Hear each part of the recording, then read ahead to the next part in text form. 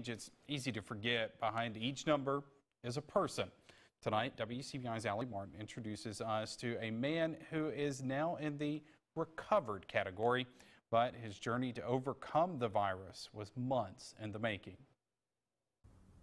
Members of West Jackson Street Baptist Church were excited when in-person services started back up recently, but perhaps none were as eager to get back into church as Ronald Carazza.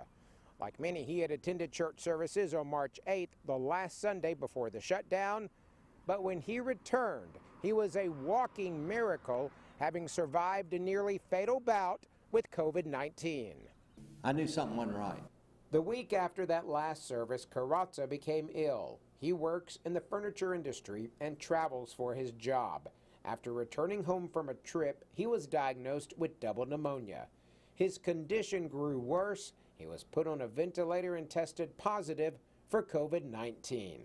I claim to be healthy as far as work, still exercising and stuff. It's a humbling experience, you know, laying in that bed, not being able to do anything. The 61-year-old Tupelo man was on that ventilator under heavy sedation for nearly 3 weeks.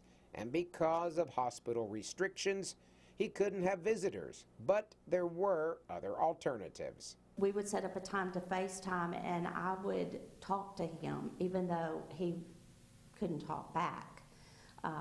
And, you know, I really believed that he could hear something. After several setbacks, Carazza went to Memphis to rehab. In all, he spent 58 days in the hospital. Although he lost track of time and more than 30 pounds, Carazza quickly found out how many people were praying for him through social media. I have been amazed, literally amazed, at people I don't even know that have prayed for me and have lifted me up. And it's just been awesome because I believe in the power of prayer.